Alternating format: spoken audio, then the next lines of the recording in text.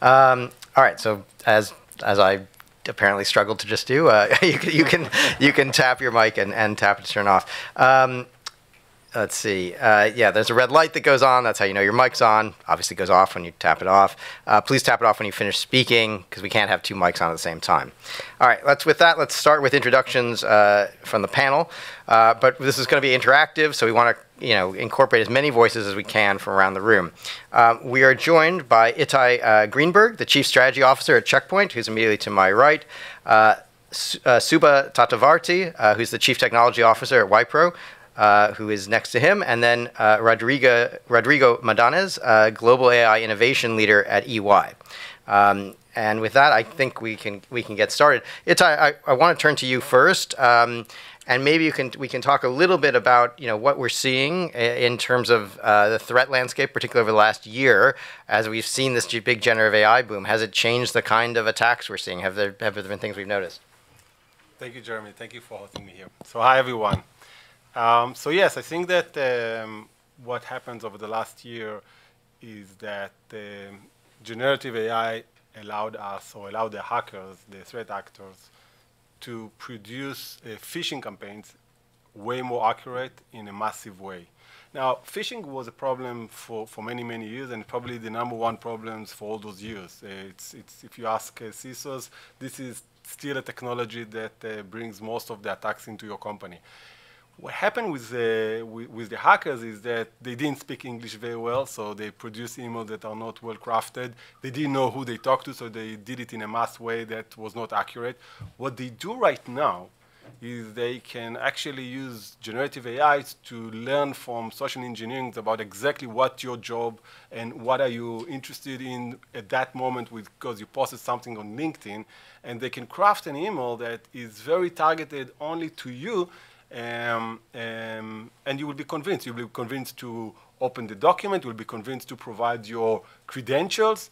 And I've seen those kind of attacks. And this is one example. I'll give another example. Is the ability, for example, to generate code.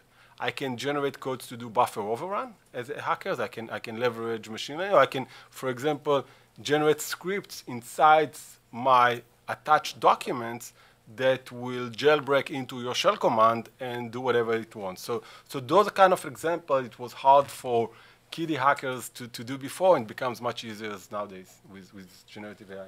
Great. Subha, why don't we go to you? And what are you guys seeing? You do a lot of IT work for other folks. What are they saying to you about new security concerns they may have as we've seen this whole generative AI revolution take hold? I'm trying to get it right. Okay, it's this one. Okay, awesome. And it's a very good question, because the way we are seeing this landscape evolve is in 2 dimensions. One is exactly what you just talked about, Itai, which is generative AI makes things easier for both the defenders and the attackers. The biggest concern and the biggest positive is that the lack of fatigue, especially as you start to fine-tune on accuracy or any other parameters. The lack of fatigue is great when you're using it for good, but lack of fatigue is also exactly the reason why it's dangerous for all the things that you mentioned, including DDoS attacks, right? And finding vulnerabilities. So that's one part of it. The second dimension that we're observing is the risk and security attacks within the LLMs landscape itself. The idea that you have transformer architecture applied to text data or other modalities that can generate X and Y output. But now the output itself, we don't know whether it is authentic, there are different techniques now we know that are being used, like watermarking and others, but watermarking itself could be vulnerable.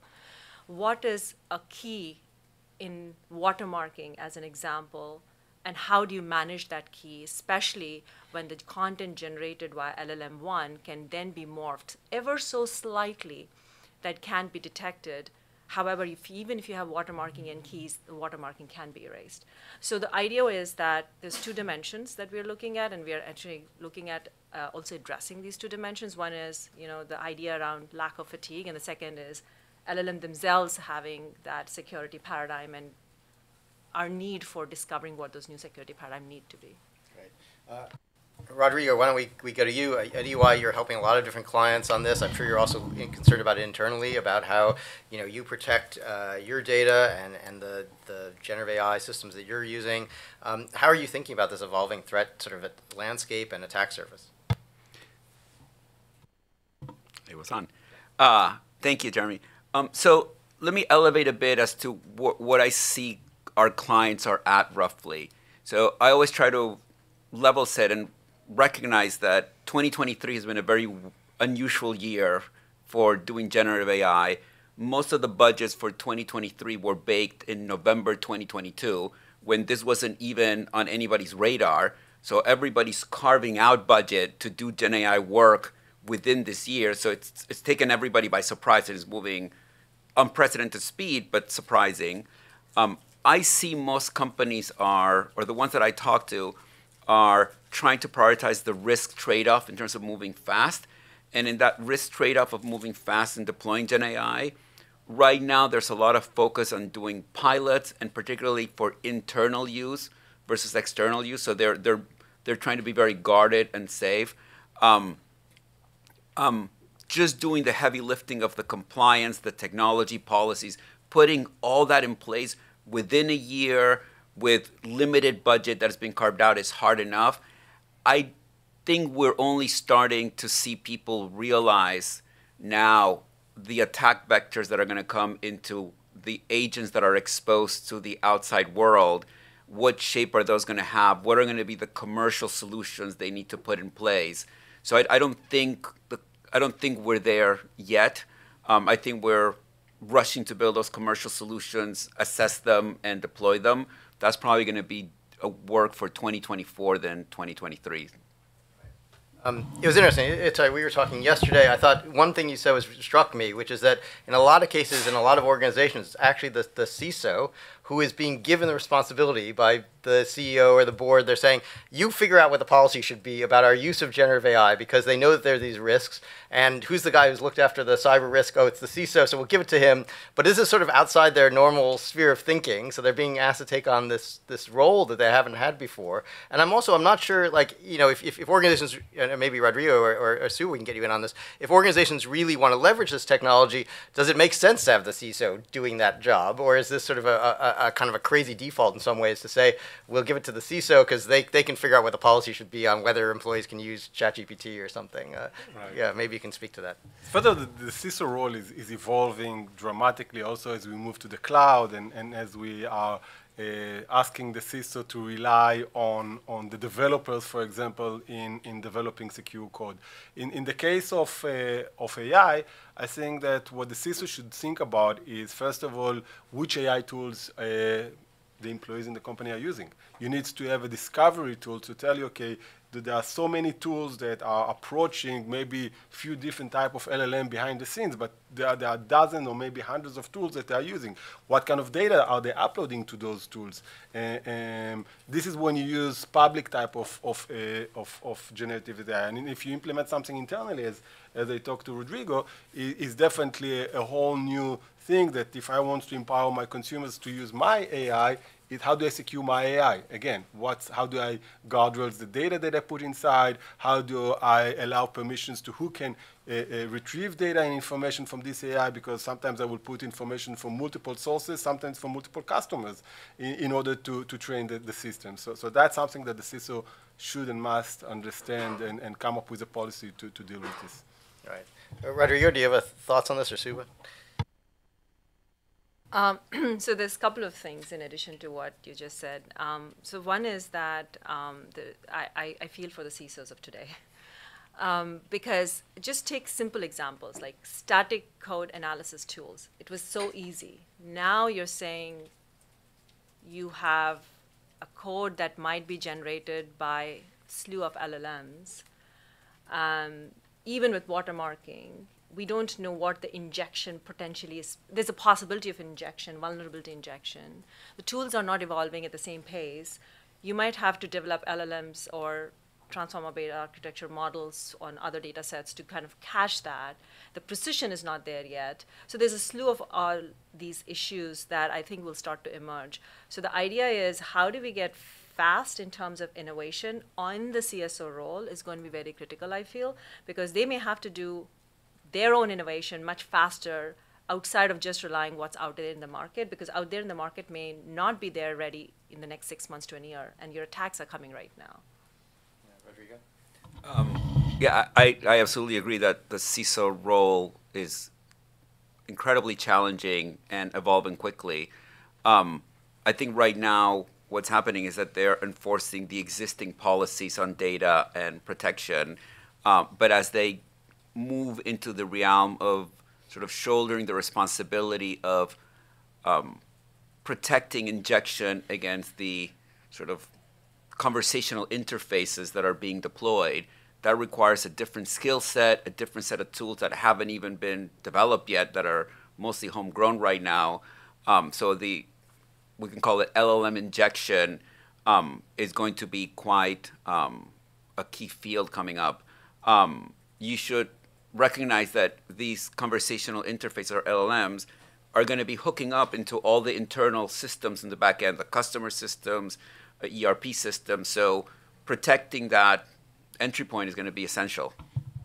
Yeah, absolutely. I want to definitely get to questions from everybody in the room. If you have a question, just if you can raise your hand, and there's one already right here, so we'll go to you first. If you could just introduce yourself and ask your question. Or make a comment. We can kind of keep this interactive too. Okay. Hi, my name is Ross Camp. I lead corporate communications at Commvault, which is a data security, data protection company. And my question is, now that CISOs are being held criminally liable, but the role of the CISO has never been more important, are we worried about a shortage of CISOs because people are simply saying there's no way in hell I would want that job? Rodrigo, what are we seeing? You're passing that one. What do you think, Subha? Are you getting asked to have people sort of higher up the value chain, as it were, compared to traditionally you would have done sort of maybe lower level work, IT outsourcing, but are you being asked to take on sort of these higher level roles because there just isn't talent there? I will pivot the question and kind of address the situation. The situation is that the dangers are massive. I think that's the whole meta point here, right? Why would anyone be liable criminally, so to speak? And it's because of the risks are very, very high. And I think the idea that how we're approaching is, how do we attack those risk vectors?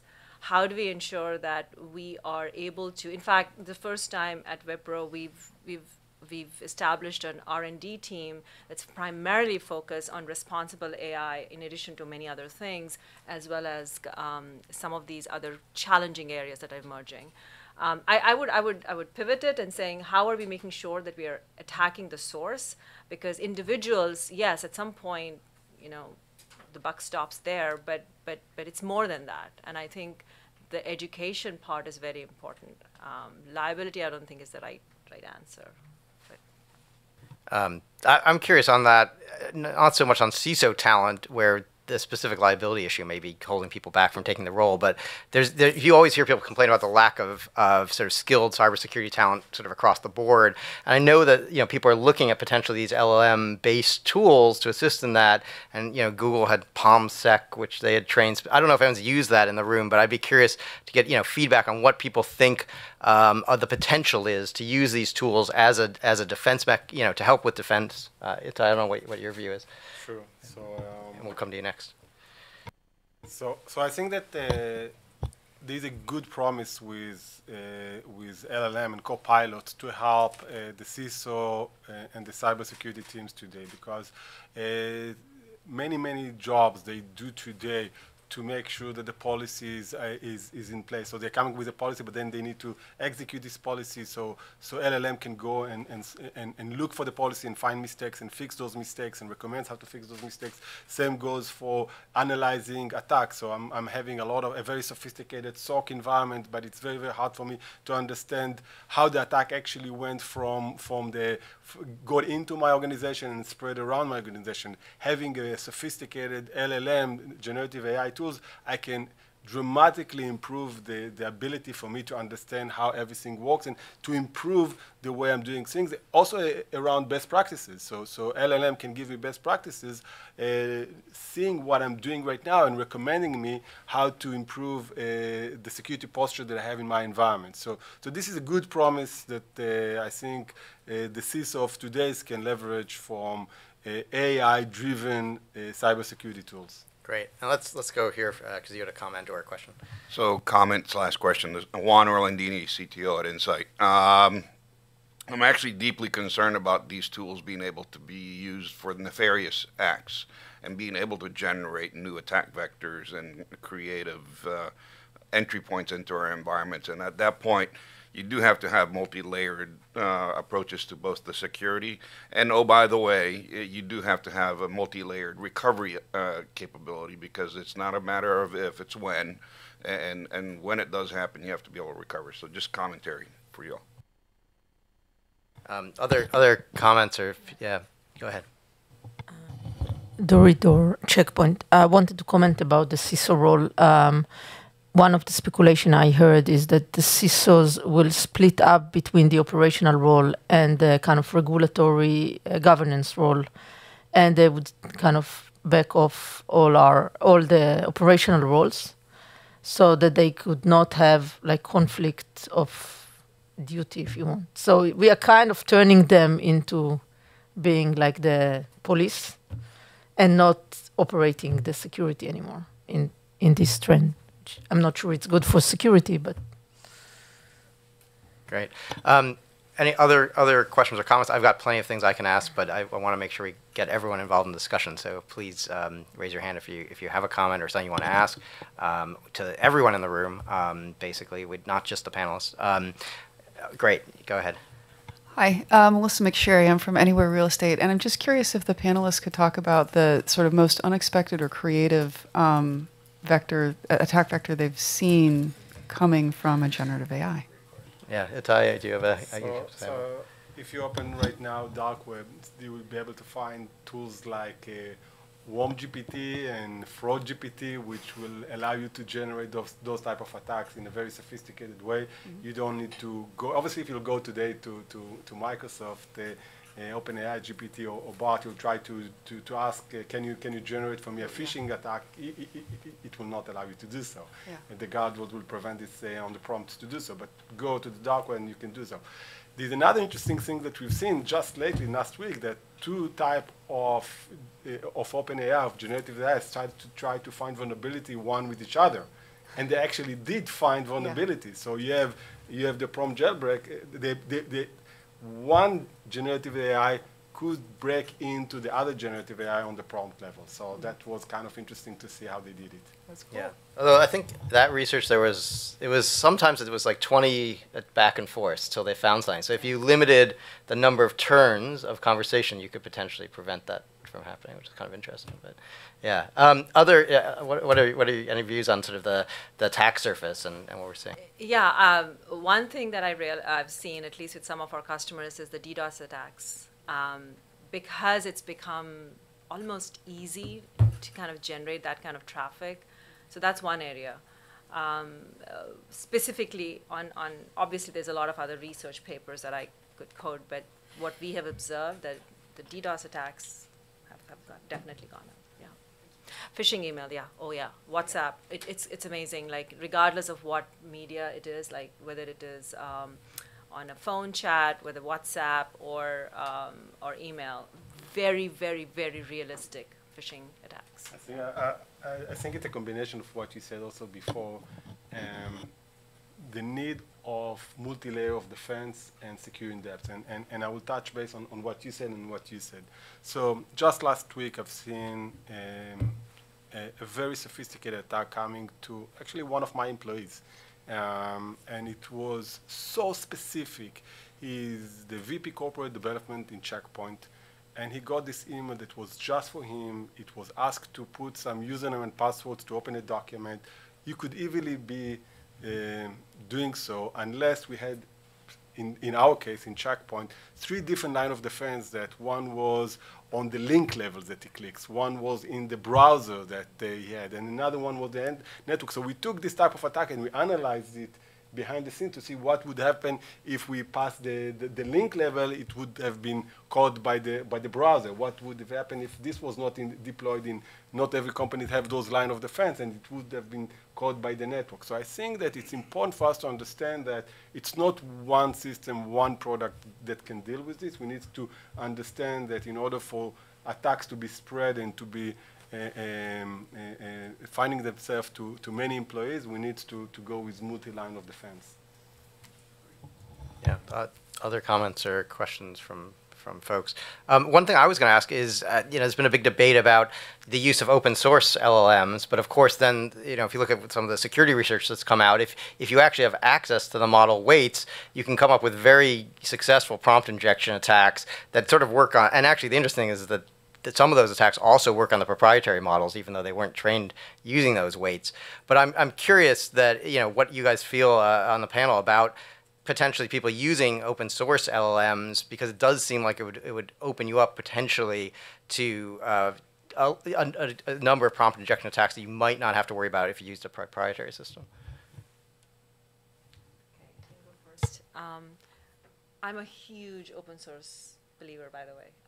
I have a bias. My career in the last several, well, now decades, has either I've been part of teams that have open source or have used open source very, very heavily. And I think that those vulnerabilities have always existed, regardless of its LLMs or not.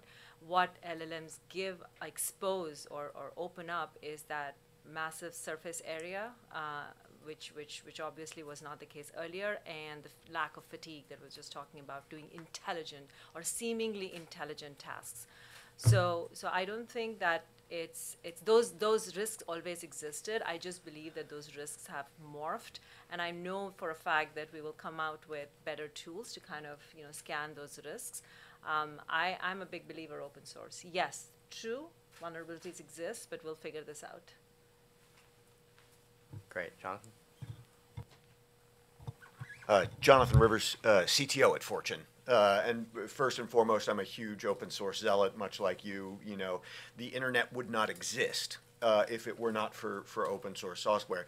But I want to just chime in as a comment that open source is no more vulnerable than closed source. And if you look at the solar flare hack, right, upstream attacks are now a very real thing that attackers are looking at for threat vectors. So we shouldn't assume that OpenAI, Bing, Bard, or any of those other models are inherently safer as a result for being closed source.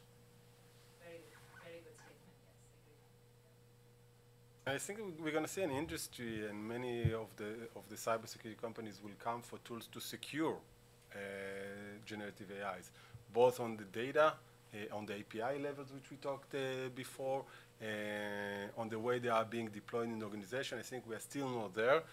We are still using legacy type of tools to protect our next generation of AI tools, but it will come quite soon. Other questions or comments? I, again, have ones that I can ask. Question over here. Oh, yeah, great. Yeah, I'm wondering what the panelists are seeing regarding both voice and image as a way to authenticate oneself. If you look over the past, decade, you've had a lot of banks adopting like voice authentication technologies. But now, if I get a video of you, I could use a generative AI model to recreate whatever the passphrase is using your voice and potentially access your account. So I'm just wondering if you see your customers, banks, financial services, no longer seeing voice as a long-term way to authenticate, or whether you need voice plus something else, and kind of implications for the future of that being a way to verify yourself. What's your thoughts on? So first of all, the whole deepfake is a huge concern right now, both on voice and video. In my opinion, I don't think that we've seen good tools today that are dealing with this in a good way. I think that on the fraud side, there are some companies that are specialized in doing those kind of things. We in Checkpoint, even though that we are securing most of the largest financial organizations in the world, all the transactions, everything that they do also on the syndication level, we're very much focusing on internet type of communication, which is text-based and type of API communication-based. We haven't spent enough on the voice level. And I think this is a new attack vector that was not here until recently, and I think many companies, including ourselves, will probably look into how to deal with this type of new type of attacks. Yeah. Just commentary on that one, and this is for my family's personal safety, because there's attacks that are now being perpetrated on individuals, not on corporations, right? And ransom, hey, I got hijacked, I'm in a hospital, send me money, right? And deepfakes. So what I've been telling my family is, you got to know a secret that only I would know, and you got to be holding in something that only you have, and that's how you can verify things. Something that you know, something that you hold. And something that you hold. So something like a YubiKey or a two-factor or something or another, something that you know, something that you hold. The best thing that I would recommend is stop using username and passwords. It's all single sign-on. You log in one time to your computer, and from this point on, if someone asks you for username and password along the way, it's a problem. You get used to give your passwords, and this becomes your weakest point. You are used to give your passwords. Don't ask passwords. Your system should be single sign-on. Interesting. I'm curious, are you finding at EY, Rodrigo, are you sort of trying to pilot some things internally in terms of the use of generative AI in cyber that you're then hoping to take to your clients? The answer is yes. Both, internally into our clients. What I'm seeing, I've always get asked by clients, where are we? Like they all want to know, are they behind and they're in the middle? Are they ahead of the curve? And what I keep telling people is that 2023 is about 4 things that are happening in Gen AI.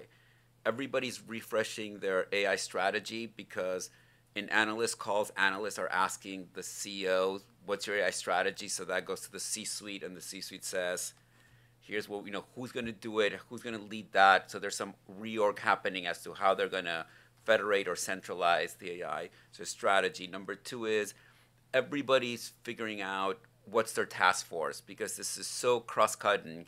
Those task forces have like legal, infosec, engineering, data, cyber, and they meet weekly and they sort of plot through it. So it's strategies, task force.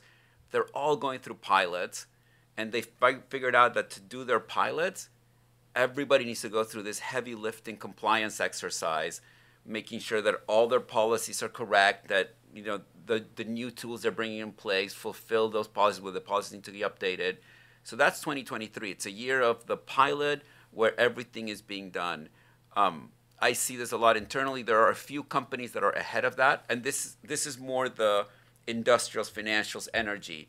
The software companies are way ahead because this is their market and they're building all the tools to be able to sell it and do this at scale. But for the sort of bread and butter companies, we're doing that, and we see all our clients going through those phases. Subha, are you sort of the same thing? What sort of trends are you seeing? Trends in terms of generative AI adoption? Well, adoption, but particularly on cyber, are you seeing, some interesting use cases with clients? So I agree with one of the panelists yesterday who said, most of what we're seeing are pilots. And 90% of what we're observing is pilots. But that's, having said that, there's a lot of interest. And there's a lot of interest in safety and safeguarding, which is quite interesting. Operationalized and productionalized use cases are primarily in the coding and the software development lifecycle. And on the other end of the spectrum, which is L1 and L0 operations. So these two are the spectrums, but then there is a massive interest from safeguarding perspective, like what are the risks, what am I losing, how am I going to make sure that the accuracy is high as possible, because we all know when you have a generic model, the accuracy is low, but you have a large surface area in terms of use cases. But then if you are going to retrain or anchor or ground the LLM, it'll be more precise, but then that precision itself may not be enough. So there's a lot of concern around if I have adoption, then what are my downsides to it? It's not really a security thing, but more about the risks part. Yeah, please raise your hands if you have questions. If not, I'll keep on going. Yes. Can you talk please. a bit about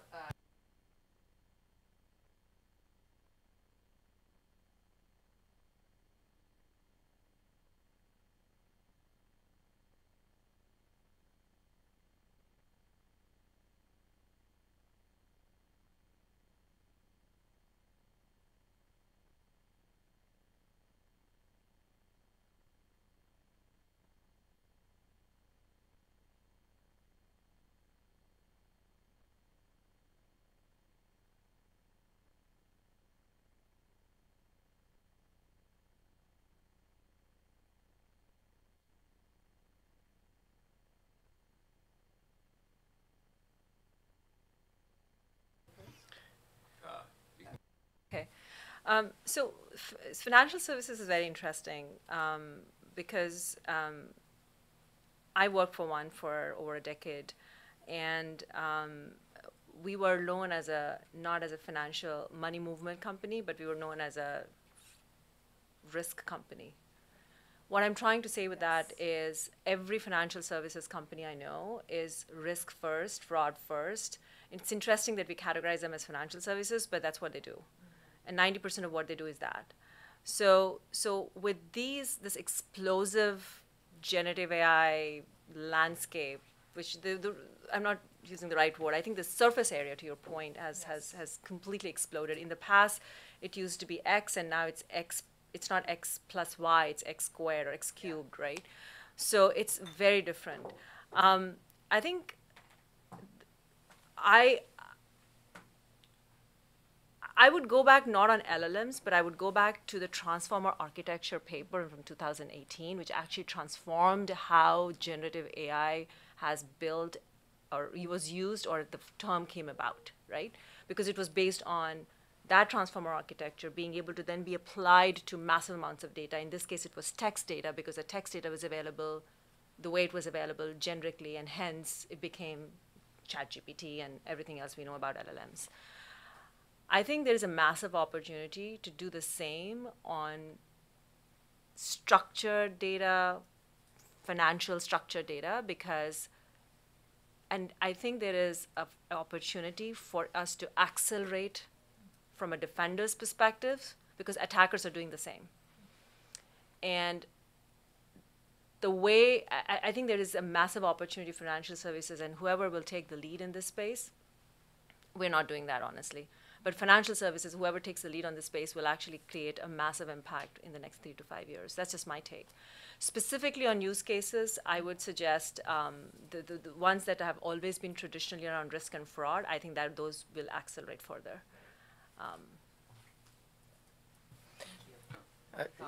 Go ahead. Add some stuff there.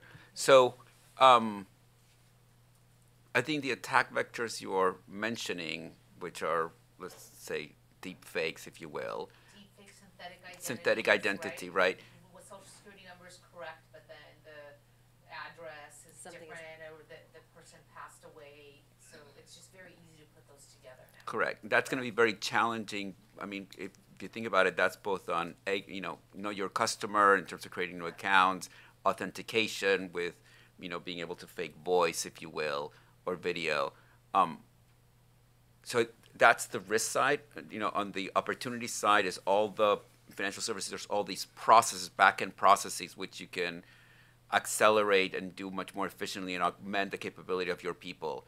So I think we're only at the beginning of the journey. I think we're trying to race to create the tools to be able to prevent those risks from getting out of hand. I was wondering if you could, that's a case where you might be able to use it on the defense side as well. Right. I mean, I had a summer job where I worked at a bank, and I worked in this department that audited mortgage applications, and it literally went through, I was an intern, like high school kid, but they say, here's a whole pile of mortgage applications, and you had to go through them, and you'd look for discrepancies. And there was stuff like I remember out of thousands I looked at all summer, I caught one case of probable fraud where someone had applied in their parents, it was a junior and a senior situation, but they'd applied using their name and the parents, I think, social security number. They had sort of mixed information in order to try to get through, and they'd gotten through. The loan had been approved, but I flagged to somebody. But that's the sort of thing you could probably automate at scale using some AI technology, including LLMs that can read a lot of natural language, and you might be able to catch some of those cases of fraud maybe in a way that you couldn't before. Certainly when you're using humans to do it. I think when you think also about fraud in this context, we need to look at Web3 and blockchain as well. And I think that right now what we've seen that in, for example, 2022, about $4.5 billion have been stolen from the blockchain. So it's a huge amount of money. And the fraud move from the hackers are asking for cryptocurrency. This is how they actually doing the ransom. And the money goes into the blockchain. And what we see that the attack starts in Web 2, through phishing, through your cloud applications. They will encrypt your data, they will ransom you, they will steal your money, they will take it into the blockchain, they will start building campaigns of attacks on the blockchain and trying to get more money from smart contracts and alike. AI can play a significant role, first of all, to cross the bridge between Web 2 and Web 3. And it can play a significant role in Web 3 to see how hackers are trying to take dirty money that they got from ransom, and to try to clean it up by launching different type of blockchain level of attack campaigns. And if we can see the intent of those hackers running different type of smart contracts that are trying to attack different other smart contracts, connecting the entire chain of attack, that's something that with AI we can definitely do, and understanding the big picture and stopping it early in the. Great, Terry. One more addition on fraud and technologies and AI. Sometimes it's worth looking at the opposite. So with AI, if you look at the white cases, you could get actually very high confidence on the good cases. So if you could attestate for things to be valid, it's not less valid than attestation for bad things. And sometimes we focus on IOCs that are only the bad stuff. And with good stuff, you have an opportunity with technologies such as homomorphic encryption, etc., to kind of ask in collaboration, kind of proof of facts between organizations. So imagine if you could clear all the good guys and then kind of limit the exposure on the bad guys by clearing the good guys. So we always think, I just thought because it's a kind of an AI discussion, that is sometimes worth looking at AI from the reverse opportunity technologically. I was also, I know we had a discussion yesterday a little bit about how, to the extent that sort of attackers are using these technologies, it's actually very hard to tell at the moment, in any kind of evidenced way, how much, they're using this technology, if they're using it. I was wondering if one way, and I don't know if anyone's looked at this, it might be to look at the pricing of some of these, hacker for hire kind of services, that if they're actually using this technology, maybe that price actually declines over time, because it makes it easier. They don't need to actually hire people to do it. So I don't know if anyone's looked at that, but that might be an interesting way to sort of see the impact of the technology. I think it will go down, but I think it will become easier, which is more important. I think that right now, very few people knows how to generate an attack. So it's very limited. If you go and you open it up to have attack as a service, and everyone can go and says, okay, this is the company that I want to attack. Go figure it out, and here is my credit card that I stole from someone, and I can pay with this stolen credit card, or here's a Bitcoin that I got from a ransom attack, and here I will pay for this attack as a service. Yes, the AI will go and says, okay, thank you, I don't need so much more information from you. I will look at LinkedIn and see all the employees. I will understand all the attack vectors. I know that this employee is using iPhone. I know that he has a private Gmail account. He has a corporate Office 365 accounts. And I know that he has a Facebook account. I will find all the different attack vectors to go against this individual employee or all the employees in this company. You don't need to do anything. Just give me the money and I will do everything for you. So I don't know about the prices, whether they go up or down, but it becomes extremely easy. Yeah, interesting. Great, here. Sam Love with Invariant, bipartisan government relations firm in DC. So we haven't talked a lot about government and what the federal government is doing in this space. A few years ago, Congress spent a lot of time on cyber, setting up CISA, DHS.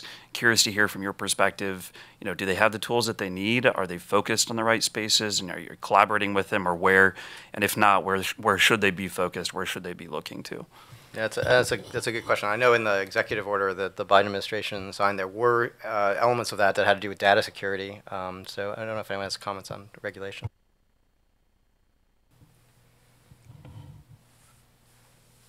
So I've not necessarily interacted with many government officials except for representatives from DARPA in a few sessions. What I did understand, and of course, we collaborate extensively with academia, part of what we do, both in the US and in India. I think what I'm beginning to realize, it's been a big aha moment for me. It's been a month ago where I realized that everybody's trying to figure this out. I remember this conversation with a CS professor from Stanford and exactly the head of CS department in IISc, which is the premier research institute in India. And both had, and this was a lunch table conversation with representatives from governments from both countries. And almost the same sentiment. This was 4 months ago, 5 months ago now. The sentiment was, we're surprised at how reasoning is, how it's displaying reasoning, or that how eloquently code is being generated, because we always thought code is logic and logic is reasoning, and hence reasoning is difficult for machines and blah, blah, blah. So what the aha moment for me was that I don't think any one of us have had the tools to really understand the extent of what these machines can do. And we all remember this, I think it was step 36, or was it the move 36? I don't know if you remember the Go project from way back when it discovered a move that, the model discovered a move that no human had discovered ever before, right? So the idea that the two models are attacking each other and what can come out is actually a very, very important logical CS step that even academics are stumped. So my answer to that would be, I don't think we really know yet. And what is concerning, at least when I put on the citizen hat, is that the rate at which we are open sourcing and releasing these models without necessarily yet understanding everything that need to be understood. And when any scientist in any field, when they don't understand a phenomena with reasoning and logic, it's always a little bit of scary thing. So that's what I would say. I can tell you specifically about GDPR, which says if I put the data, I can always ask to delete it. You cannot do it with trained data that you put in LLMs. So I think, I don't know how to solve these problems today. I think companies will have to come up with the solutions that protects your privacy and protect your data, and that's something that we do not have today. Can you clarify that point again, on GDPR regulation? The GDPR says that if I'm putting my data, you can delete it. I can ask to delete it. Yeah, with There's a whole host of companies around this right, area. and every company that have business in Europe have to comply with this. But with generative AI, if I'm training, especially public generative AI, if I'm training the data, but even with private, we use enterprise. If I'm putting the data from multiple customers in order to understand and analyze and see cross-reference between what happened and to train the AI, there's no way for me to pull back the money, to delete the data that belongs to a specific customer. No way. That's a big deal. Yeah, no, I've written a little bit about this, and it's a huge area. There's no one's figured out how to, and also in the U.S., the FTC has talked about, it's only used the power once, but it has the power, if it wants to mandate what's called algorithmic disgorgement, but no one knows how to do that with an LLM. You can't, like you said, you just can't take out, what does that mean? You can't have disgorgement. But it basically would mean, in a lot of cases, that you would have to retrain the entire system on all of the data from scratch, without the bit that you're not supposed to have in there. But and of course, nobody wants to do that. So everyone's got to try to figure out a way. How could you get a system to, essentially forget an embedding, and it's not a solved problem? I would tell you that on a personal level, I wish to have a situation where I can go and say, if LLMs, especially the public LLMs, are we allowed to scrap my personal data on the internet or not? Today, Facebook decides whether LLM is allowed to scrap my data or not. Today, Google, I don't have the powers to decide which LLM can look at my data. And I think that's a big concern for everyone. Yeah. I give you an example. Hang on, I just want to get someone else in. Sorry. We'll come back to you in a sec. Yeah.